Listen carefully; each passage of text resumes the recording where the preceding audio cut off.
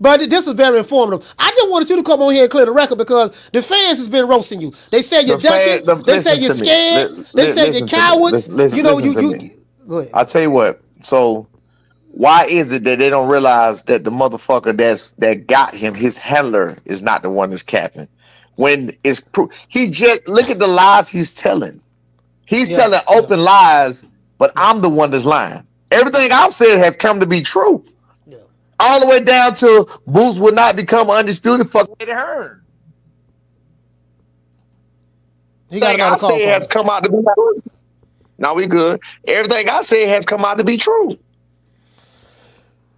Damn, bro. So I'm not gonna lie. B, I'm very surprised at Eddie Hearn losing his fight to Karen. I mean, losing the first bid to Karen. I'm hearing he only bid at $1.5 million for this fight.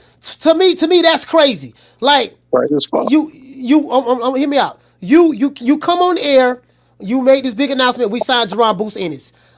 Boots is the second coming of Roy Jones. He's pound for pound #1. He's not there yet, but he's going to be this. You praise how great he is, but then you don't even bid a high enough number to win the purse bid for the fight. Now, some people are saying that Eddie Hearn lost the purse bid on purpose. What say you about that? Again, Eddie Hearn is moving like a man. To me, he's moving even with what he's doing to us. Even by him taking his time, it's like me. It's like even how he taking his time to come back and slander our name. It's like he's trying to throw mud everywhere to muddy the fucking water. I don't know what the fuck Eddie got going on. But it's something else. He got something else going on. Eddie cooking something else, or that motherfucker got some mental issues. I'm dead ass serious. So what you're doing is, you're trying to win the information war because it's obvious that you're up against a big thing. There's a lot more channels who rock with Boots and media outlets who rock with Boots more so than they do your son. So it's most of the news is going to be slanted. Well, then what you got to understand, again, from the very start, that's what it was. From the very start, when we said we'll fight him, the world turned against us. How dare you? Nobody has openly agreed and come out and came at Boots like we did and said we'll fight him. You know what I mean? Hey, bro. Hey, so I'm laughing because you got people telling you to drop the Addy. They're going to pull up. Shit crazy. Shit crazy. This how we rock in Philly. I bet you won't bring your ass. Hey, look, I bet you won't bring your ass back to Philly like, nigga, what? Yeah. These folks crazy, man. Hey, man, listen, man, B, man, I appreciate you, bro. This has been very informative. I learned a lot. I also spoke to someone else about the financial situation, what's going on. I won't mention his name because it's between me and that brother. I'll tell you off air, but yeah, man. So I get it. I do get it. It's not as simple as y'all scared. Are y'all scared of Boots? Are you terrified of him? Do you have nightmares at night thinking that the mere fact of fighting him? Brother, listen to me. My thing is, you go watch any one of Boots fights. No matter what, we gonna do better than whoever the fuck he fought. And if we gonna make a lot of money doing it, like what the fuck? What are we even talking? Why would we be afraid of him? We're definitely not been. He's never stretched anybody. You can't name one person that he stretched out. You can't name one person that was motherfucking fucked up and when he left their ass. Not one person. Think about it. Yeah, I gotta go back and look, man. Now that you say go back and look, and when you go back and look, you're gonna see what I see. Go back and watch. Watch his opponents. Don't watch him. Don't watch him no more. Watch his opponent. And I just remember I'm gonna send you this thing of B. I'm gonna send you the clip of B fighting that same one, Damian Fernandez. Okay, and you'll see that B stopped him in the first fucking round. He did exactly. He took out the trash like he was supposed to do. It's okay to have trash in the ring. I always told B this. I said, listen. It's okay to have a bum ass fight in the ring, but you can't let the world know he a bum. You feel what I'm saying? You gotta take that motherfucker out for that. You gotta take that motherfucker out for that. You can see that motherfucker throw a punch sometime. You feel what I'm saying? I know you see the one on ESP with that motherfucker hopping around the ring and shit.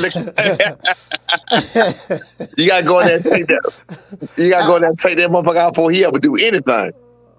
Man, listen, bro. I appreciate you, man. I would love to have you back on. I really appreciate man. it. I'm here, man. You got my number, man. I'm very easy to find, and I'm very easy to deal with, as you see. Hey, man, I tell you what. Drop the Addy. Drop the Addy. We pulling up. We pulling up. Drop the Addy. This Boots Ennis blasphemy that you've been speaking. We coming. Well, we coming. We just drop the Addy. We pulling up right now. Caller, what's your name? Where you calling from? Hey, what's up, Coach? This is B from Philly. B from Philly. Talk to me. You say B or D? Yes, sir. Yeah, B as in Brain. I spoke to you on Sunday.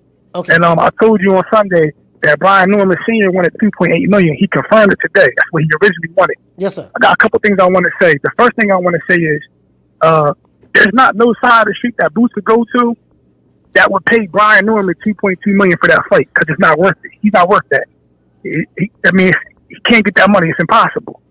And secondly, Eddie Hearn didn't lose the purse bid. He let the purse bid go because don't nobody want to see Boots fight Karen again. So it's pretty obvious that Boots is going to vacate and move to 154 because the rest of the champions are all outpricing themselves.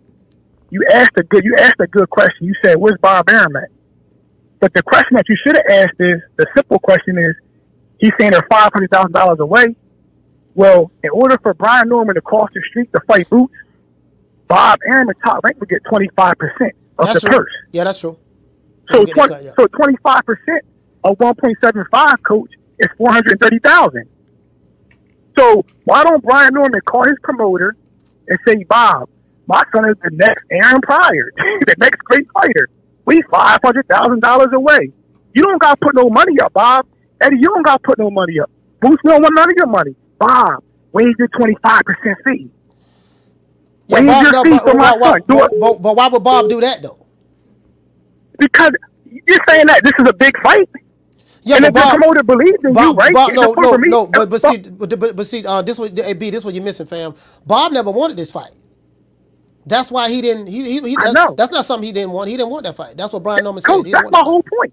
Coach, that's my point.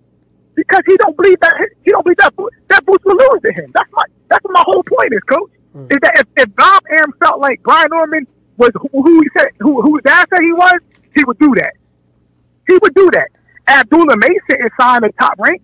If Abdullah Mason right now, who is the truth, who really is the truth, if Abdullah Mason right now could fight Baranchek for his belt, but it was a little bit of money that was separating them, and all Bob had to do was raise 25% fee for Abdullah Mason to go get that belt, he would do it because he believes in Abdullah Mason.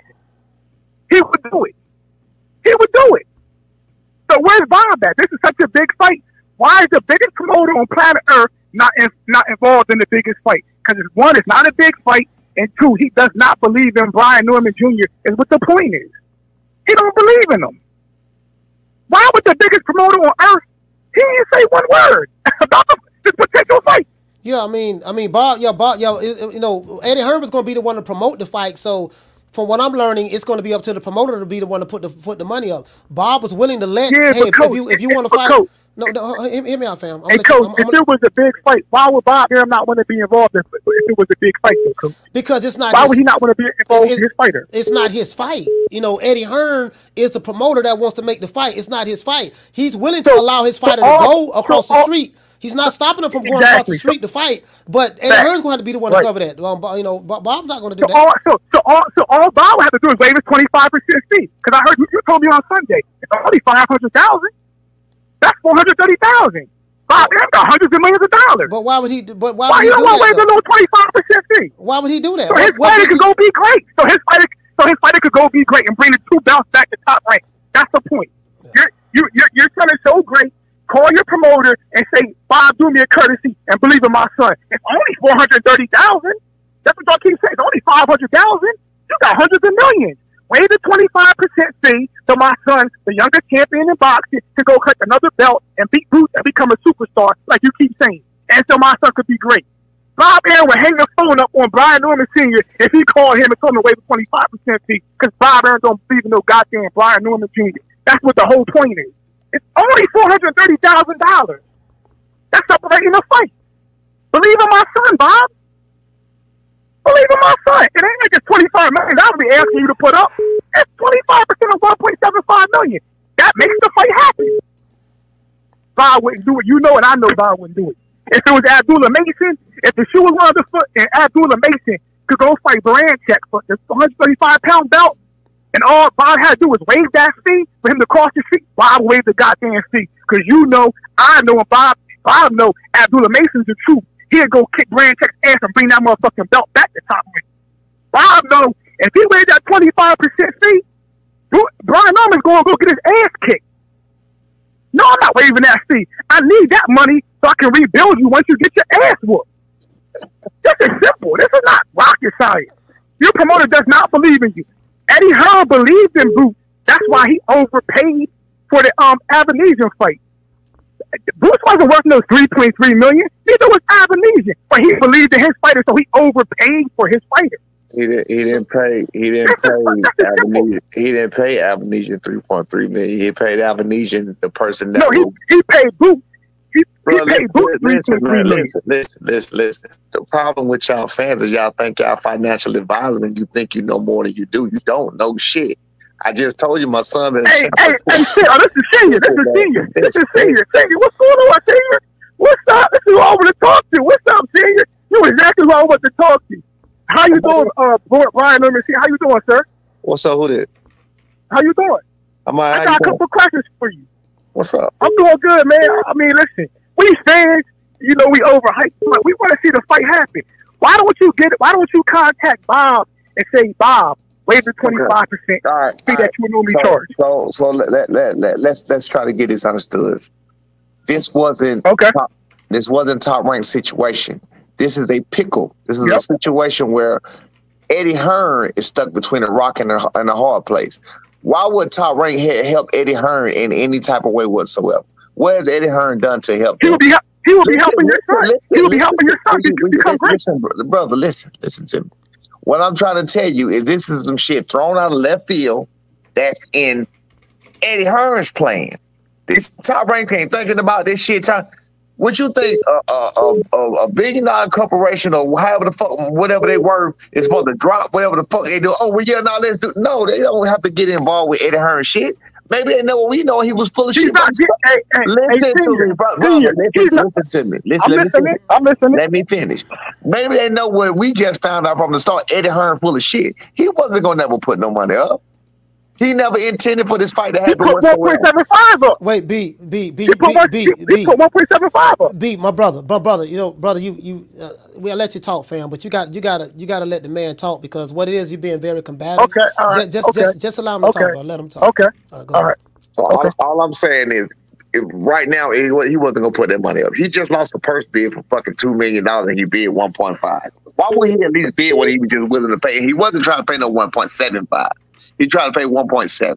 And again, you see the lies. You don't know, like I said, you don't know what Top Rank them knows about them anyway.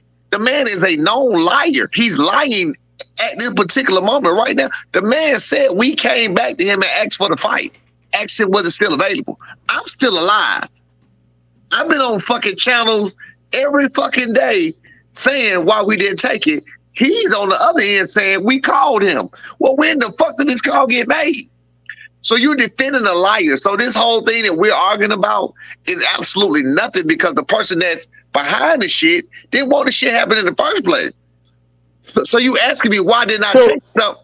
You ask me why didn't I take something? I'm telling you, this shit was nothing to take. He wasn't gonna do it anyway. So, okay, so I'll let you talk. Let me speak for a few seconds. We got so calls calling in, brother. We got a lot of calls. Okay, all right. Have a good day. All right, thank you. All right, salute, fam. Man, I'm out of here, bro. Let's go.